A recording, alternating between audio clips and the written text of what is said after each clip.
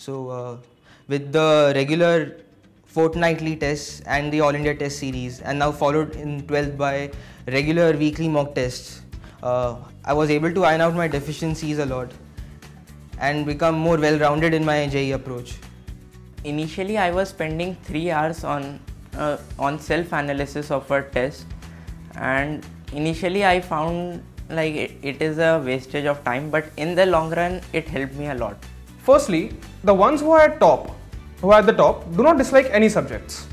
They are very comfortable with everything, and that's who you have to become. JEE Advanced is a difficult exam, and उसमें most of the question नए question आते हैं. कभी तुम्हें पुराने मतलब कभी कभार rarely तुझे क्या बोलते हैं repeated question आएंगे. Other than that वो नए questions होते हैं और difficult भी होते हैं. जब नए question दिखते हैं तो हमें थोड़ा हिचकिच होता है अंदर से कि वो difficult हो सकता है. And if you do not like a particular subject or a particular topic, you should not ignore it, as it will harm you in the longer run.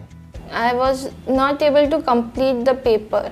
I used to solve 2 sections and one of the section I could not complete. So my teachers told me that instead of solving questions one after the another, you choose 50% of the questions of each subject. For my other challenge, I practiced a lot of problems and never used a calculator, so that I developed the ability to solve the calculations in my mind very quickly. I felt that I wasn't able to concentrate properly during the test, and this led to me making certain silly mistakes and poor decisions about which section to attempt first and similar things.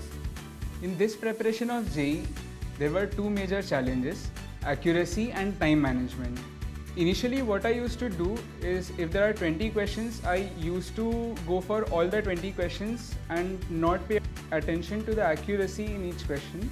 So this resulted in lesser marks.